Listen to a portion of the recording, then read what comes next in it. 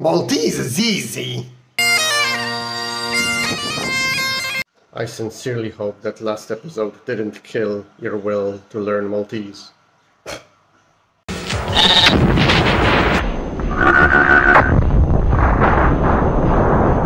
But you're here, so it didn't. Last week I mentioned the existence of the masculine and the feminine form in Maltese, and this is what I want to focus on this time. Every noun in Maltese is either feminine or masculine. However, there are certain nouns which have both feminine and masculine form. An example of a noun that has masculine and feminine form is attus or attusa, depending on the gender of the cat.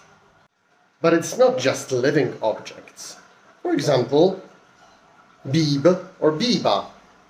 In this case, you can adjust the gender of the noun to the noun that it stands next to. For example, bib, biba tal carrozza. Recognizing whether a noun is feminine or masculine is usually quite easy. In general, if it has an A at the end, it's feminine. For example, cascia, sodda.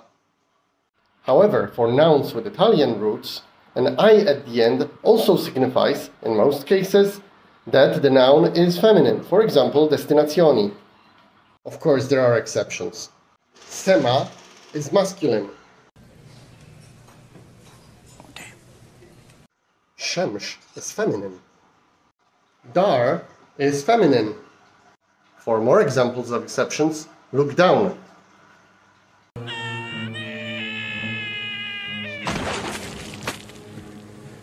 Maltese adjectives have different versions for different genders and for plural, which means you have to adjust the gender to the noun that the adjective is describing.